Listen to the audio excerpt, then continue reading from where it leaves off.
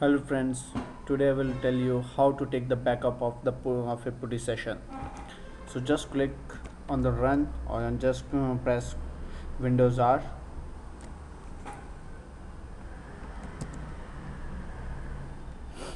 Okay, and just see here. If you go, sorry, I directly came on to the point because it's already.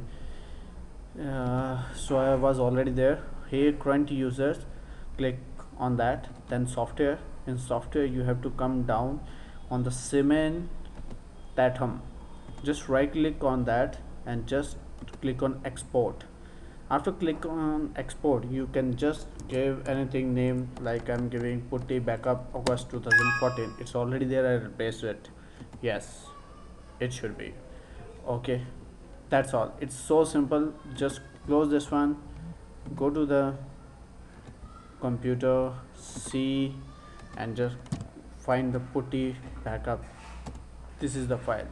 Once right click and merge it, it will merge with your existing Putty all the sessions. It will enable, it will merge with your existing Putty sessions. That's all, my friends.